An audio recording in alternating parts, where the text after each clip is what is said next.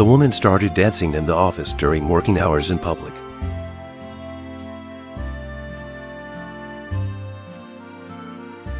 Because she got an invitation to a weekend party at her boss's estate. Eliza thinks her promotion and raise are coming up soon, but Henry is relentless in saying that the boss sent the invitation to Eliza because she's his date. Eliza doesn't want to be a sidekick, she just wants to be a VIP. But by the end of the week, Eliza arrived at the manor in a carriage with Henry. Dressed up, the boss even came out to greet them personally. The man of the hour! +1. Eliza was about to pack her bags and go home when she found out the truth. But she was eventually left behind by Henry because Henry also thinks that this party is the key to his promotion and salary. He couldn't afford to be without his partner on such an important occasion.